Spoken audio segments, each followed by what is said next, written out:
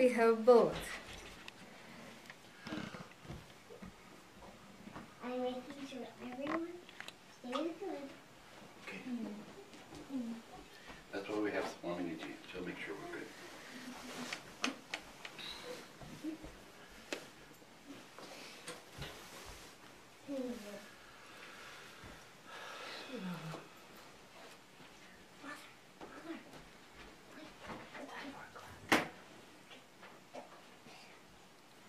This looks like it's, or is it just me? The stand is the A little camera. shorter in the back leg. Wide. Yeah, I don't know anybody's going to see the difference on the. It's okay, right?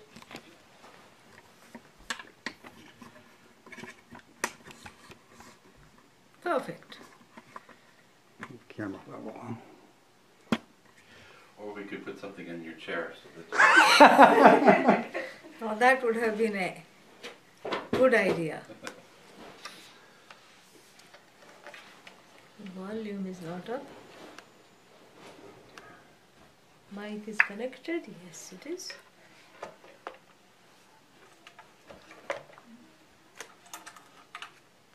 Can you press that button, that red button over there, please? On the computer. On this one? Yeah, go live. It is on. Oh, it is live already? Namaha. Without my glasses. That's good. They will all be very entertained.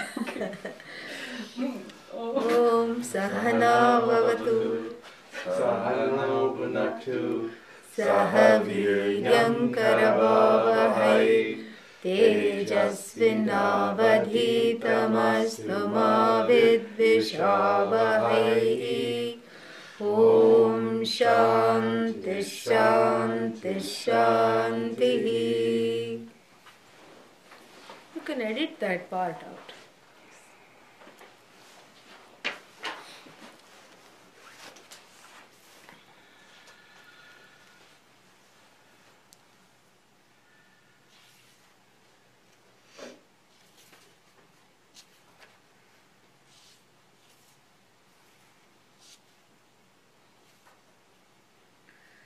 A few more things about verses 54 and 55, which explains why the Vijnanamaya is worse off.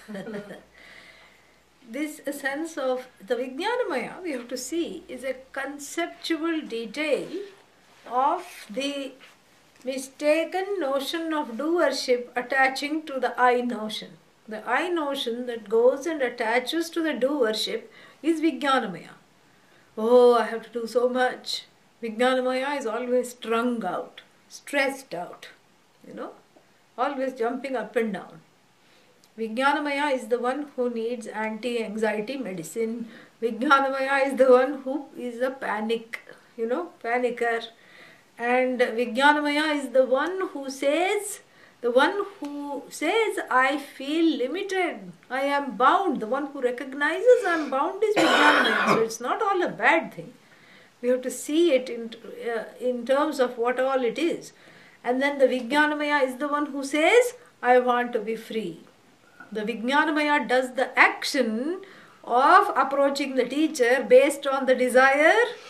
What is the desire? Moksha desire, coming from the last life or last several lives. And one may have the question here, where are all these lives coming from? I only had one life. And what has happened to all these lives? Where are they coming from? And the answer to that is that if you've had one life as a human being in this or any other, in any other plane of existence, then you have enough karma for endless numbers of life. That's a lot of lives, right? Yeah. It's life after life after life, and each life starts with, from from the birth cry to the death cry. And in between is also what? Cry. So cry, cry, cry all the time. And this is the jiva. So from womb to tomb, And from tomb to womb, the jiva keeps reincarnating through weird birth canals. Weird birth canals means what? Various kinds of life forms. Because there is enough karma to exhaust, forever. It keeps on exhausting all the time. And so therefore what? So therefore we have to see, we have to understand this, that these karmas have come from just one life where one has flouted dharma. One life is enough with free will. And so all these karmas, donkey karma, squid karma, what else? Buffalo karma, dog karma, cat karma, waiting to incarnate. And so what is the logic for the reincarnation? The logic for the reincarnation is the most powerful desire. Also known as what? The last desire. It's not necessarily the last desire, it's the most powerful desire. And what is the most powerful desire? The most powerful desire is the one that is carried all the time. And what is the desire that is carried all the time? The predominant desire. Something that one cannot let go of. And usually I told you that yesterday, that the predominant desire is what? To heal the core wound of abandonment. That is what we talked about at length yesterday. That this is the core wound that needs to be healed, and that is why this person keeps incarnating again and again in different forms. But not recognizing this desire, the desire gets morphed into other things. Like for example, the desire may be morphed into I want to belong. So next janma what? Wolf. Why? Because it's always in a pack. A pack of wolves. Or fish, because they are always in a school. Everything has a different name. School of fish, pack of wolves, and there is all kinds of names for various groups. So this sense of not belonging is mithya. Mithya means it is a fabrication. It is jiva srishti. It is the fabrication of the jiva which is not willing to admit and understand what? That I am already the whole. So it's the fabrication of the jiva due to self-ignorance. This core wound of abandonment, that's what it is. And so therefore what? Therefore one has to see this for what it is and heal it here and now. So if moksha is not the predominant desire, if the predominant desire is to go places, then one is incarnated as a bird. Yeah, keep flying south for every winter. Keep going. Because why? The last life desire was to keep traveling and see places, and keep flying. I want to fly. Oh Lord, I want to fly. And what does Bhagavan say? Tathastu. So be it. Tatha astu. Astu, so be it. Tatha, as you wish. Just like that, so be it. As you say, so be it. And, when I was small, our elders used to say that there are these astu devatas, these celestial beings who don't know how to say no. They keep saying yes, yes, yes, yes, and they are surrounding you.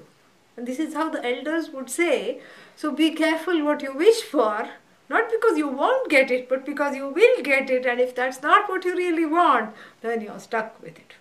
Yeah.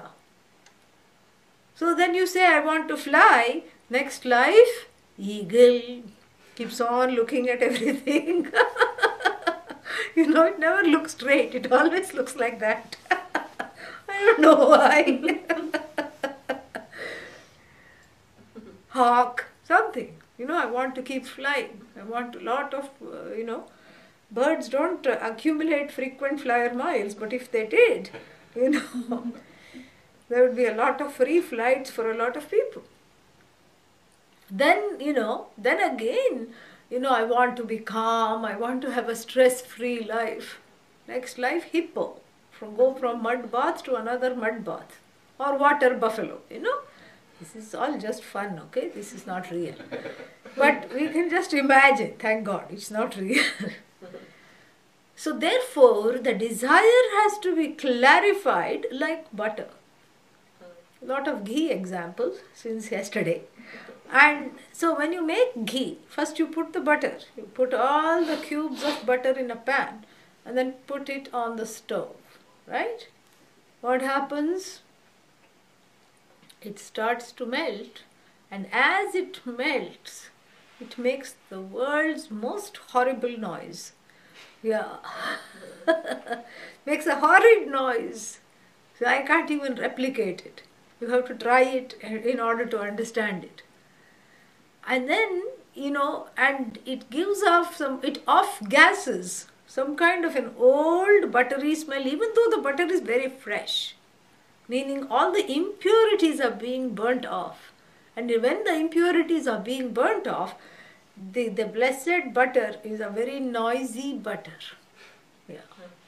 And that's when you don't go near it. You just keep it on the fire and you go do your, chores. Yeah. Don't leave the house, but around the house. Yeah. I said chores, not errands. Yeah. Then, so then after a while you miss the noise because you notice it's not there. And then you say, what happened to the noise? And then it's all quiet, a little bubble here and a little bubble bursting there. That's all the noise. And then you go and look at it. And all the impurities of the butter have sunk down. And then the clear ghee has quietly risen to the top. You see? And the smell also is wonderful now. There is not that kind of the butter off-gassing smell at all. And what does this is a very good metaphor for doing the same thing with the desires. You put the desires on the fire of knowledge,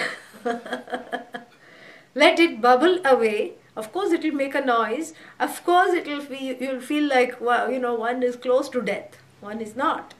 And that's how it will feel like.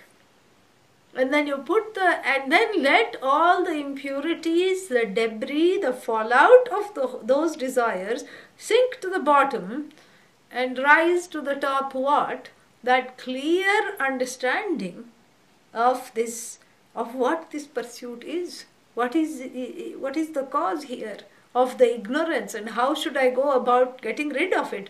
All that Purushartha Nishchaya, the decision of how to pursue this knowledge, and that this knowledge alone should be pursued, clarifies and rises to the top. And that is how all these desires have to be sifted and seen for what it is. Do you see how important what we studied before is Viveka? What is Viveka? Discrimination, Vairagya, letting go of things we don't need. All that is so crucial and so pertinent to this understanding. This is very, very important to see. And so therefore what? So therefore this whole thing has to be understood that the Vijnanamaya is the one who has questions about the I, is the one who says I am ignorant and cries, is the one who says I have knowledge, I have knowledge. Like that Greek man who found the principle of, who discovered the principle of buoyancy. He was sitting in the bathtub, and then when he sat in the bathtub, the certain amount of water went out. So from that he concluded the connection of the volume of the body, the mass of the body displacing the equal volume of water, and ran through the streets of Athens, forgetting a towel. That's what. And saying, I have discovered it, I have discovered it. And so this is Vijnanamaya. That can sink to the depths of depression and rise to the heights of ecstasy, and has the power to recognize both the not knowing and the knowing, has the power to pursue the knowledge based on some grace from the past life or working overtime. Really, I tell you. Otherwise one cannot pursue this knowledge. One will run away, really.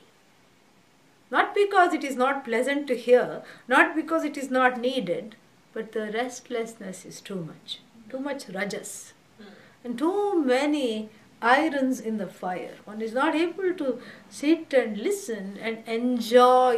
This is a cultivated enjoyment. Actually, it is really an uncultivated enjoyment. But one has to, as though, cultivate it because there are other things clamoring for fulfillment. A morphed idea of moksha is clamoring for fulfillment. What is a morphed idea of moksha? Moksha means moka. What is moka? Java. So, moksha means, and people say this, oh, this tastes just like moksha. This is freedom. And what is this freedom, What is this freedom? Oh, getting rid of something I don't want. But that thing itself, how come you came to acquire it? Oh, that time I wanted it. So really, the moksha is not getting rid of some things. It's getting rid of ignorance, self-ignorance. That is what this freedom is. And that is what I want, and that is what I'm searching for. Has to be very, very, very clear. Otherwise, one cannot stay with this. That staying power with the knowledge is a cultivated desire. One cultivates this desire. The desire is already there, but one brings it to the fore. Keeps bringing it to the fore. This is what is needed. So then what? So then this Vijnanamaya goes about reaping the fruits of karma and identifying as the doer. And is sitting under it's like that oil press buffalo. You know that buffalo who presses the oil? Yeah. In olden times, the oil pressing was done by the bulls and the buffaloes, cattle. So they would tie the bull with a big stone on one side, poor thing, and the other side this another stone, and in that stone, grinding stone, and then it would go round a circle, and the chain would be only this much. It could go around the circumference because it could not go forward, it could not go backward, it could not do anything. And if it sat down, there would be somebody there to goad it and make it get up. And when it went around, that grinding stone would rub against another stone, and in that they would put sunflower seeds, those small black seeds, what are they? Sesame, yeah. Sunflower, mustard, sesame oils were made just like that by the bulls, going round and round. The Vijnanamaya is like this bull, yeah, weighed down by samsara. Feels like I cannot go left, I cannot go right, I can't stop. If I stop, somebody is goading me. My own karmas are goading me with that goading stick in my hip, in my back. And then what? I can't go fast. If I go fast, I'll collapse. If I go too slow, the burden of the stone comes and, feels like it's colliding against me. I can't stop, I can't go on. This is the sad oil pressing bull. That is the lot of the Vijnanamaya. Okay? So, is the Vijnanamaya, the next, big question, expensive question is the Vijnanamaya Atma? Yes? No? Well, yes, but Yes. Atma is not Vijnanamaya. So Vijnanamaya cannot be the Atma for the following reasons. Let us look at them.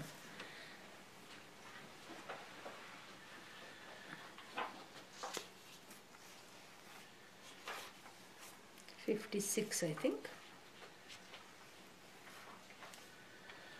Or 208.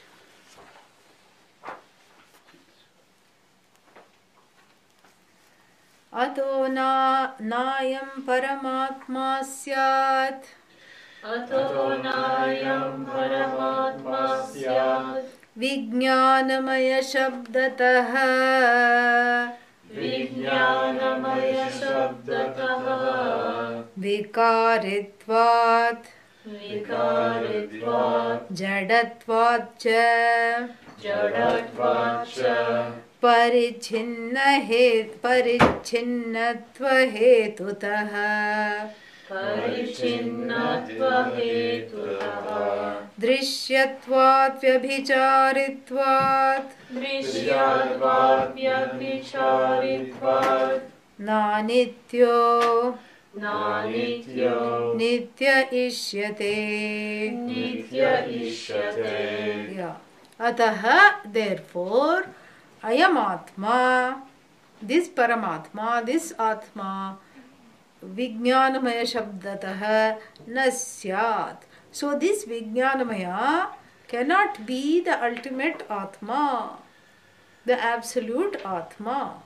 And there are some reasonings given. Shabdatah means that which sounds like, which is known as vijnanamaya, cannot be paramatma. Why? Vikar, I mean, we already know why, because we've been learning about this for the last 3 classes. Why means what? Because it is vikari, it is a modification. What is it a modification of? The modification of the doer. The doer and the I notion attaching itself to the doer, it's the modification, and it is also the modification of the 5 elements, all these reasons. And then what? Jadatvat. Itself it is inert. So when the Vijnanamaya says, I know, I've discovered a big scientific principle. Who has discovered? It was already there, correct? The principle was already there. But when I say, I know. When the scientist said, I know. I have found it. Who has found it? You know? Who is the one that has found it? The one that has the capacity of knowing. So the Vijnanamaya is Chidabhasa. Chidabhasa means it's that reflection, or it has a particular upadhi. What is upadhi? A particular container. It has the ability to channel that consciousness. It has the ability to channel that consciousness, and so the light of this consciousness lights up the thoughts in the Vijnanamaya. You know, like yesterday we talked about the mirror-lit, sunlit wall. So you light up the mirror with the same sunlight and you put it on the sunlit wall, you project it on the sunlit wall. So how many sources of light are there? There is only one sunlight. It morphs as the mirror and then it is there as the plain light on the wall. We cannot say writing on the wall, we have to say lighting on the wall. So the lighting on the wall is plain. And then on this plain lighting, which is the whole wall is just generally lit up, and then this particular light of I have discovered this big scientific principle. Really, it's the source of light is one. So the discovery doesn't belong to Vijnanamaya, the discovery is really Atma alone. And this is what we hear also in the 6th chapter of the Bhagavad Gita, the 10th chapter of the Bhagavad Gita, where Bhagavan says, if you can sing well, it's not you, it's me. It's that power of you to sing is actually my presence as your voice. Very beautiful. So whatever you can do well, it's not you, it is me. So this is a nice way to get over, to transcend the Vijnanamaya, to stop thinking I am the doer. See, now in India we have a very good way of talking. Maybe people don't mean it, but if you praise them, you say, oh, this is, you have made this very well, you have done a good job. And the cultural, practice is to say, it is Bhagavan's grace. It is the grace of the elders. It is the Guru's grace. That is what we practice. People may not mean it. People may be inside feeling, yeah, I did it. Oh, yippee, good, they are praising me. But inside, regardless of how one feels, one says that. So at least at the level of speech, this is practiced. Because the speech is also important. So first you start acknowledging here, then from here it will slowly percolate to a level of understanding within oneself. So therefore what? So therefore we have to understand this very, very clearly, is that, whenever anything is, the doer is really the Atma, not the I notion. Yeah. Doer is Atma. Atma is not the doer. So anything that is done, if I take it upon myself, first I identify as the doer, and then what? Then I get affected, and then I become what? The done in. First I am the doer, then I am done in by other people's omissions and commissions and their doings and not doings. So therefore we always say, to be on the safe side, that this is not, this is not me at all, I did not do it. So at the level of the speech, at least it is there. So but here the Vijnanamaya goes about strutting, thinking that I am the doer. You see, this is the mistake. This is the mistake, because one doesn't acknowledge that if I found something, because it is because of so much grace operating over time. One is not doing it, it is happening. It is just happening, and one is in the right place at the right time, in the right, manner. That's all it is. And so here the Vijnanamaya is jada. Jada means what? Inert. How can it do? How can the insentient do? Tell me. What can the insentient do? Nothing. Only the sentient being is capable of action. And even the action of the dog, cat, etc., who are sentient, and trees also, they are programmed beings. That's why they cannot go against the cosmic laws. But the human being goes against the cosmic law. Why? Because there is the free will. Yeah. That is what it is. And so, but the free will is also a gift of Bhagavan. It's not, it's that Paramatma alone is in the form of the free will, that capacity. But here, when the Vijnanamaya takes upon everything as itself, then what? It is taking you for a big spoof, because really it's inert. Yeah. It's shining in borrowed light. Remember the peacock dance and the crow coming into the peacock party, right? Yeah, shining in borrowed feathers. And then parichinnatva hetutaha. Parichinnatva means it is limited. It is limited. Yeah, you go be with her. It is limited.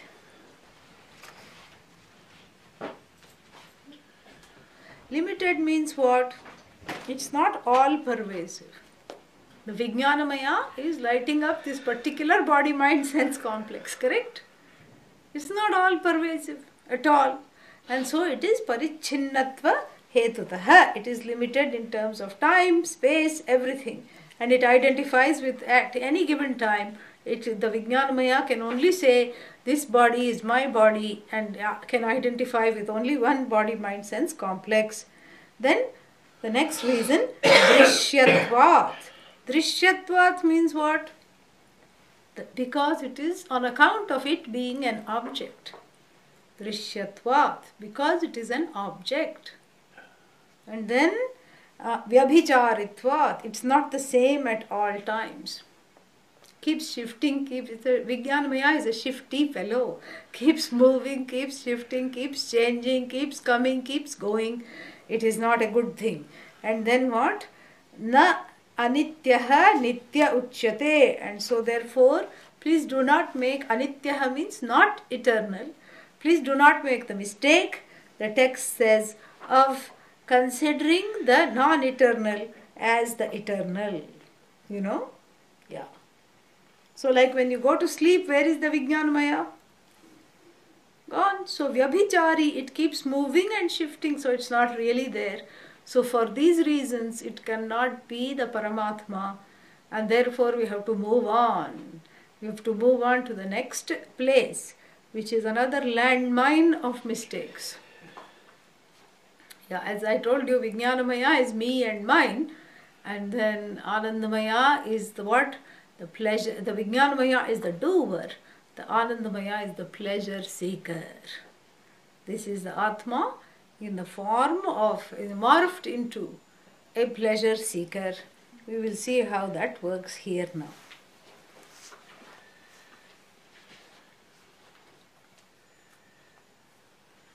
Ananda pratibimba chumbita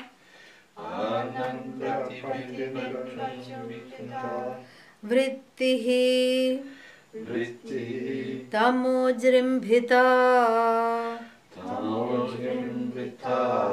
That is one word, okay? Yeah. So, Syadanandamaya Priyadi Gunakaha Sveshtarthalabhodayah Punyasyanubhave Vibhati kritinam Ananda Rupa Swayam Sarvo Nandati Yatra Sadhu Tanubhrin Matraf Prayatnam Vina.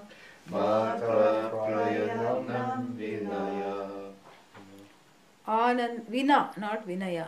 Yeah, Vina. Vina means without. Yeah. So Anandamayaha. Now we are coming to the next place where it's a trap. And what is the trap? In knowing the I. The trap first was the last one which we discussed was the sense of doership, attachment or identification with the sense of doership. And here it's identification with the sense of experiencership, bhoktritva buddhihi. So if I say I am the doer, then immediately the whole burden of samsara comes and sits, perches on my head, correct? And as soon as you say I am the experiencer, then all the slides and slings and arrows of fortune, outrageous or otherwise, come and pierce through the ego. This is what happens. So therefore, neither the doer nor the experiencer is I. The Atma is free of both doership and experiencership. And this is what has to be understood, because the experiencer is I. I am not just the experiencer, I am much more than that. I am the whole, limitless, Sat Chit Ananda. This is what we are going to look at here, what this Anandamaya is. Ananda, we'll leave the verse aside. Let's just understand what it is first, then we'll look at the verse. So Ananda is called Nand, to rejoice. Samantat Nandayati, that which rejoices in all ways, completely. That is what is the derivation of the word Ananda, rejoicing in all around, completely. So this rejoicing, when we think about this rejoicing or even the term Ananda, it's usually translated with a capital B, bliss. That too, it's a capital B. So we keep looking for a special experience. It's not enough to have ordinary experiences. You have to have a special experience. And in even coming to the spiritual realm, one is seeking a special experience. So when I look for one particular experience in the world, what happens? Miss the rest. Huh? You miss something else. Yes, you miss something else. That means it is finite. It is limited. But then, so no matter how special, if it is separate from me, then it is limited by not being me. And I am limited by not being it. So, therefore, this so-called bliss, which has, which is almost in every pocketbook Vedanta, Sat Chit Ananda is translated as existence, knowledge and bliss with a capital B. Never understood. And that when you go home and read, if you pick up a pocketbook Vedantic text, And this bliss is driving you crazy. What is this bliss? How to get this bliss? First of all, if it is a thing, then the first thing I want to know about this thing.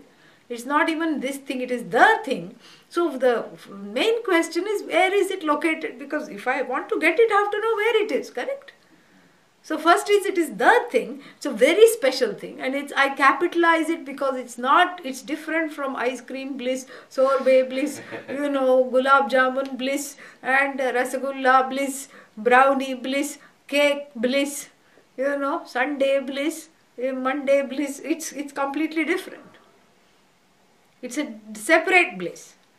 Okay, if it's a separate bliss, then I have to know where it is, number one. And number two, I want it, correct? Because I'm a seeker.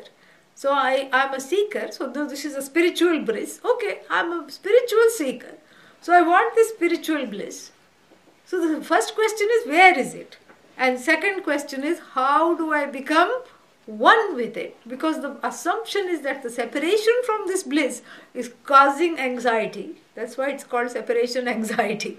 And the separation from the bliss is causing me pain and sorrow and anxiety. So therefore I'm away from this bliss.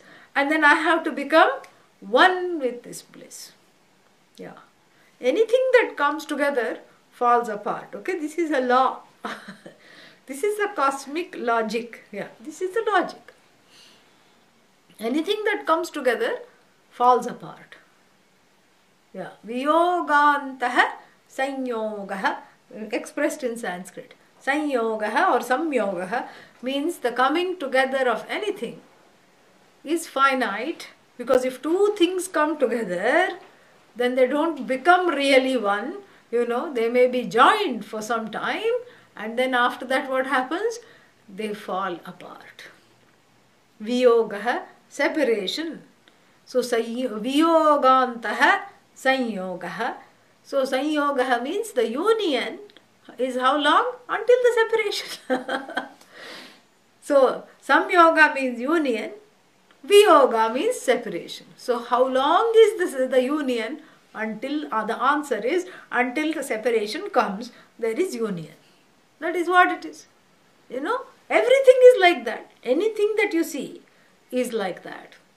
And so therefore, this has to be very clearly understood, that these two premises, that there is some big bliss, big B, capital bliss, waiting for me somewhere, number one, is a myth. Actually, I think the word mithya must have come from word myth. Yeah. So, is a myth. And the second myth is what? That I am away from it. It is far away, and it is somewhere deep. Either it's far away outside or somewhere deep buried within me, but in anyhow separated from me, and I have to become one with it. In either case, both these premises are extremely problematic and defy all logic. Yeah. You can be, you cannot go against logic. You can go beyond logic. That's a different thing. That there is a heaven, that there is reincarnation, there is no way of finding out yes or no. So it's a belief, but whether you don't believe in it or believe in it, it's still a belief. That's a different thing. But here, one is told that there is some special thing awaiting, which only a few people can get, and that it is an experience. That is another thing. You have to experience the bliss. And many times people don't come and sit in classes because they say that, in fact, somebody said that recently to me, that those who know don't talk. Those who talk don't know. What? This bliss. So, and having said that, the person proceeded to talk. So, those who talk don't know. Those who know, don't talk. And then what? So, if you know this, you will be quietly experiencing it without sharing it with anybody else. Like you did when you were a child with your lunch box, when you had something special to take to school. You didn't want anybody to see it. So you went far away and quietly enjoyed it by yourself. What is this, Really, this is arising from severe non-understanding. Yeah. Severe non-understanding. This is the problem. And so therefore what? So therefore I have to be extremely careful with these two, not to fall into the landmines, the endless landmines of these two faulty premises.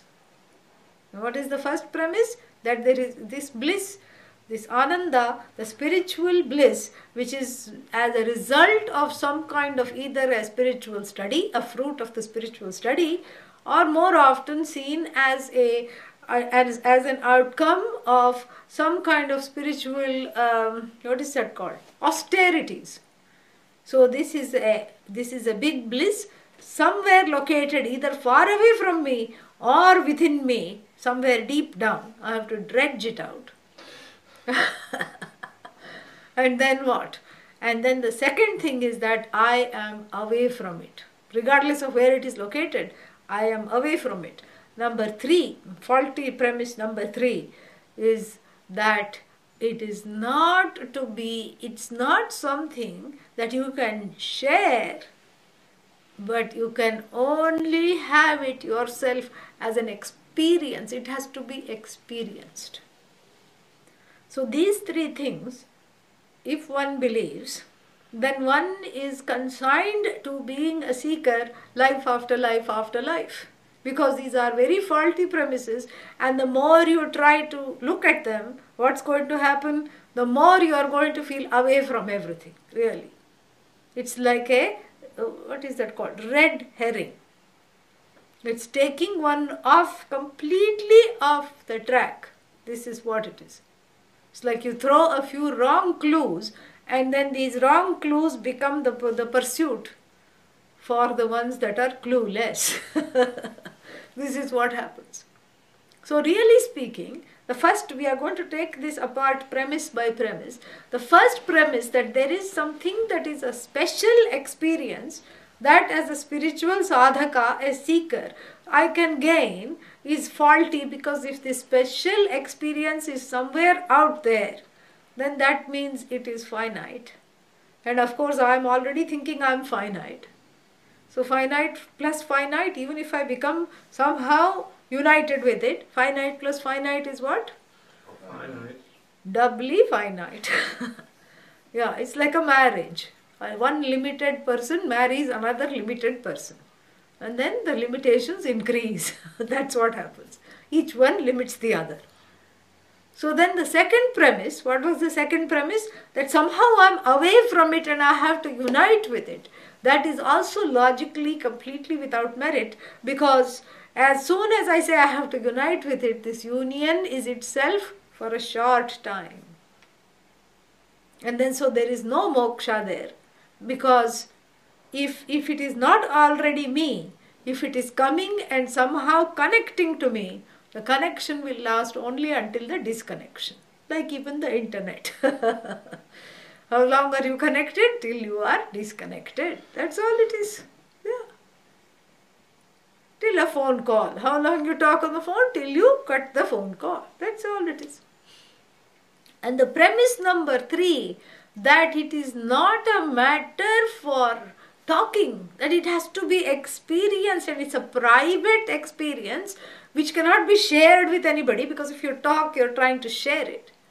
This is also faulty, because first of all, if the Atma is one, if that one Atma is within everybody in the form of, the body-mind-sense complex, it's blessing each and every body-mind-sense complex, then whatever that is the experience has to be common, it has to be universal, it cannot be a personal bliss. Copyright, with a little C with a circle around it. Cannot be my personal bliss or your personal bliss. It is, it is there for everybody. Number 3, that's one part of that. And then another part is this, that this premise, that somehow it has to be experienced, again makes it limited. This is a very common, these 3 are very common errors that one falls into. So if I say that it is an experience by definition is finite. Why? Because there was a time the experience was not Before the rise of the experience, what was there? Non-experience, correct? And then there was experience, and then the experience will go, giving way to what? End of the experience again. So flanked on both sides by non-experience, the experience rises and falls. No, this is a permanent experience. This also they will say. Premise number 4. Yeah. How can it be a permanent experience? If it is permanent, it's not an experience. If it is permanent, it's your nature, correct? How can it be an experience? You can say, I want to experience something. That means what? I don't have the experience of it now. And then I'm going to experience it. And then after that what? Then I leave that and come back home, and then no more there is this experience. So the experience means it has to be finite. By definition, it is finite. You cannot have a permanent experience of any kind unless it is your own nature, in which case it is not an experience. It is you. So if it is me, if this ananda, this so-called bliss, whatever we have been talking about, if it is really me, then where to look for it? Where do you look for that which is already there? If it is me, it is already there. If it is not an experience, it is my own nature. And if it is my own nature, that means I am never away from it. Right? The I is an experience. That is, you can call the I a permanent experience, because it's being experienced all the time. There is no time that the I is not. Are you here now? Yeah. How about now? Now? Now? Maybe not now. Oh, now also you are here? No. So the I is always now. It's always now. Now.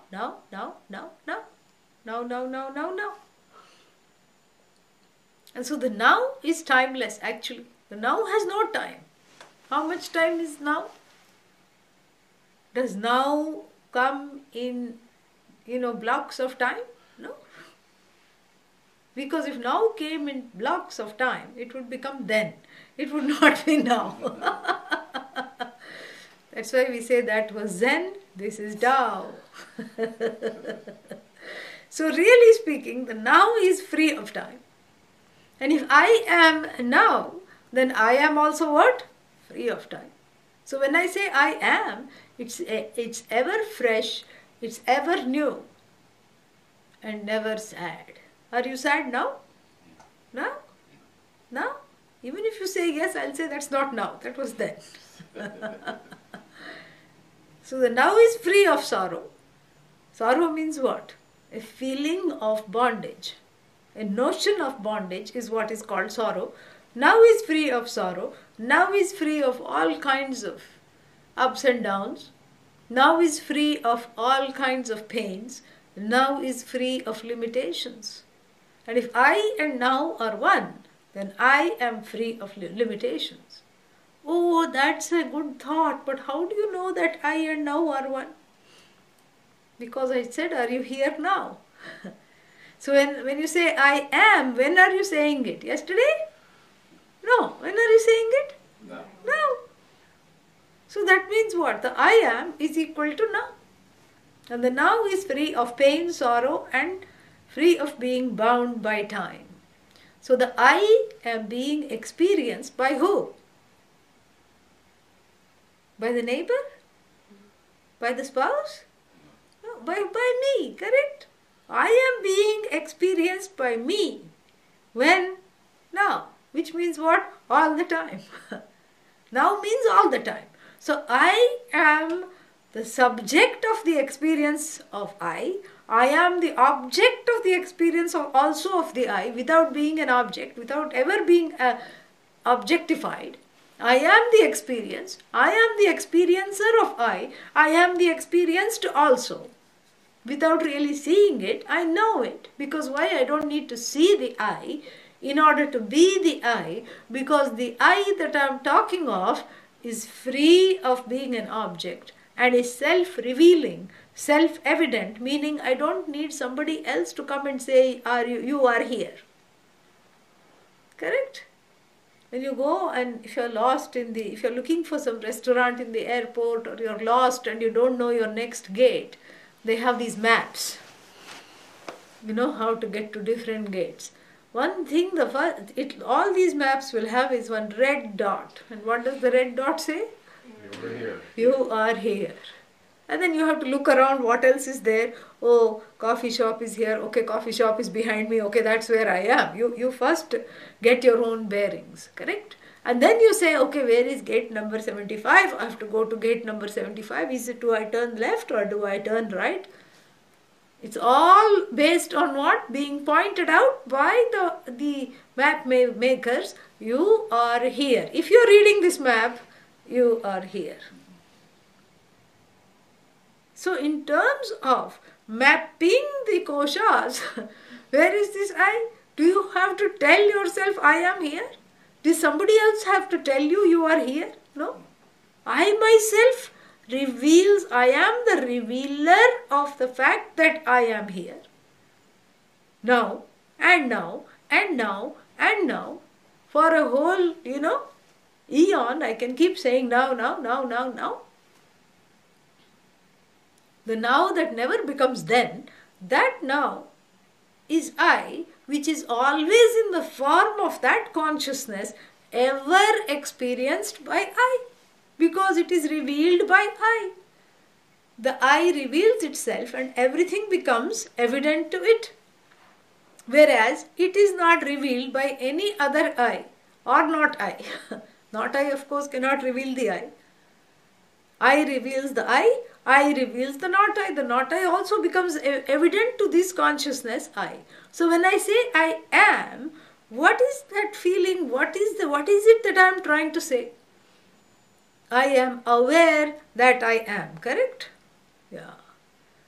I am means self-awareness is, correct?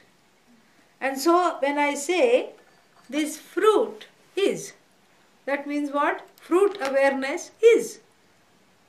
So in other words, awareness is, and this awareness is this single, all-pervasive, non-dual, free awareness that is cognized in the form of various objects, that is also cognized as the subject, but itself this awareness is free of what? Being either subject or object. Isn't this beautiful? This is what is Ananda, really. This is what is Ananda. Nothing else.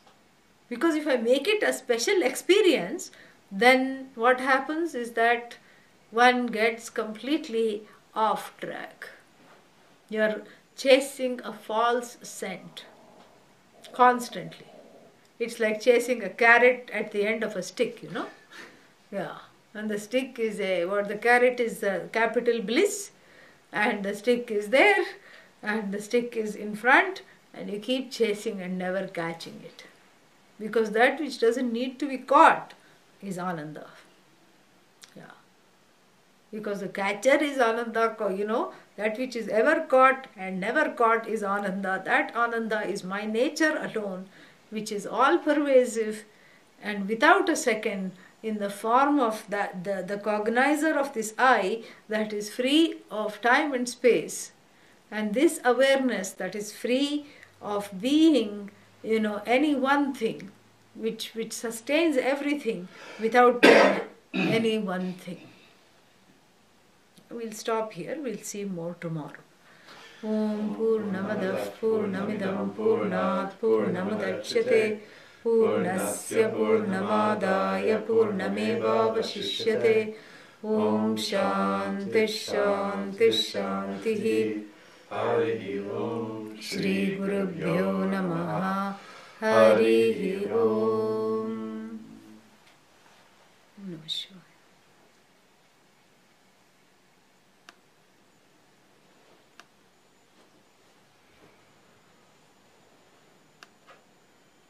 Can you please turn that off, someone?